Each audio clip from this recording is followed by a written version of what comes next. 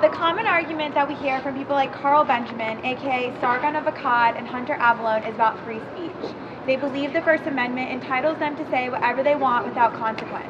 However, their speech is hate speech and their speech incites violence. People are gathered out here today to protest the speakers who Turning Point is hosting today. Sargon of Akkad, aka Carl Benjamin, and Hunter Avallone, who are known as far-right provocateurs on YouTube, and have said just a lot of hateful things about people in marginalized communities. I'm the president of Planned Parenthood Generation Action at PSU. That's abbreviated PPGen at PSU. We were part of the coalition of progressive orgs that organized both the action on here and also the protests behind me. To protest and make it known that this is not welcome on our campus. We have a right to demand that our student fee dollars do not fund an organization that for many of us threatens and challenges our very existence.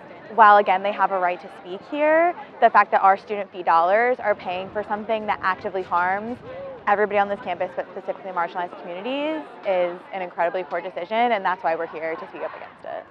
This is not protecting the diversity of our campus.